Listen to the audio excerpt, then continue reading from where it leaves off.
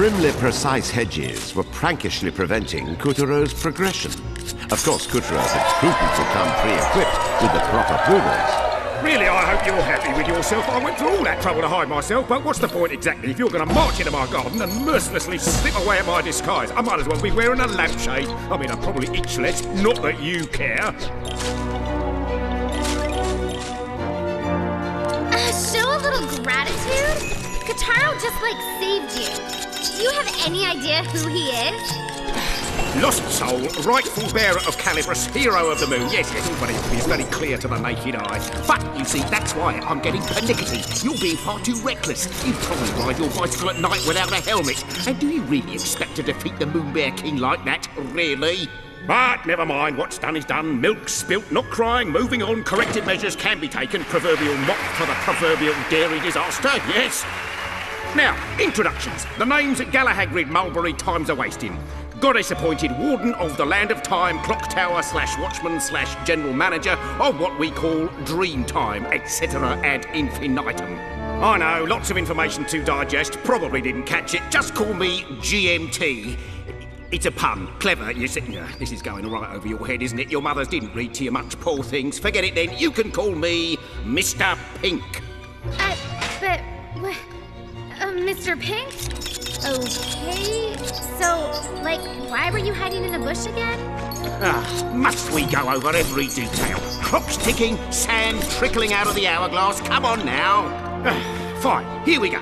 Class is in session. Have a seat, or stand, or hover, whatever. Basically, this all started with dreams. The goddess, because she's rather smart, decided that there should be a certain parity, that means equality, in how we interact with children in their dreams, which of course led to the construction of the clock tower, built by a watchmaker by the name of...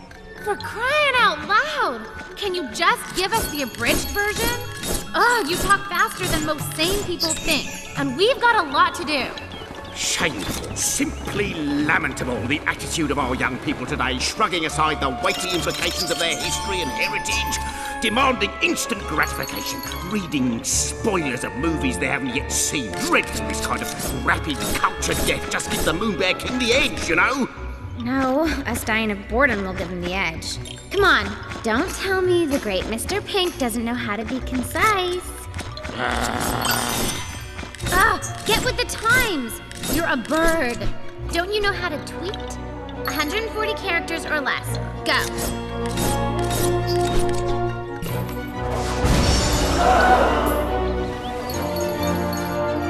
That clock controls when children dream. Stop. Only I can operate it in the goddess's absence. Stop. I hid from @MBK to keep him from using it for evil. Stop. 140! Well done. So, the Moon Bear King is after your clock. Wait, what does he want with a clock? Can't he buy a watch? I have to explain that too? All right. 20 words or less. He wants to permanently stop with the clock hands at midnight, but he needs me to do it. Right. That does sound bad. What happens if the hands stop at midnight? Dreamtime will be frozen at the darkest hour, never to flow again. In short... Yes, please. Oh no! Mr. Pink! Hurry! If the Moon Bear King uses me to stop that clock, we're all... And for once, Mr. Pink was at a loss for words. The last guardian of the clock tower was in Rooster's clutches.